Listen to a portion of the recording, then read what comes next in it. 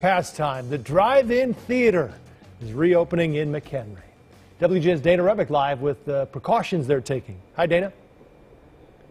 Hi, well, this is a big night here. This drive-in theater has been in this community for nearly 70 years. And right now, with normal movie theaters closed, the fact that this was opening is a huge draw to people here locally. And we've heard some people are driving here from quite a distance to take advantage.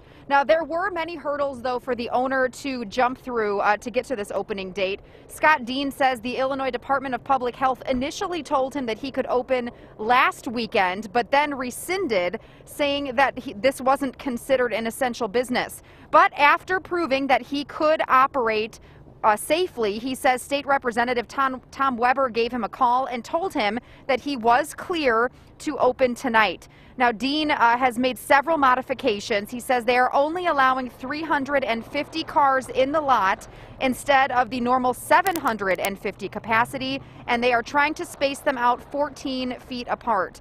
Now, patrons are supposed to be staying inside of their vehicles. They can only leave to use the restroom here and will have to wear a mask when they are outside of their cars walking to those restrooms. They are offering concessions using a mobile golf-type cart following a curbside pickup model restaurants are using. Dean hopes, despite not being able to show any new movie releases tonight, that families still have a great time. I can't play, the newest Star Wars or the newest Marvel movie. So we're playing the Flintstones in Jurassic Park. And, I look out and I see all these cars parked waiting to get in to see a movie from 1994. They probably have these at home, but I get it. You got to get out. We want to get out. It's an escape. And a big surprise to all of these moviegoers tonight, their admission was free. It was paid for by Ray Scarpelli. He is the owner of Ray Chevrolet Jeep Dodge and Ram of Fox Lake.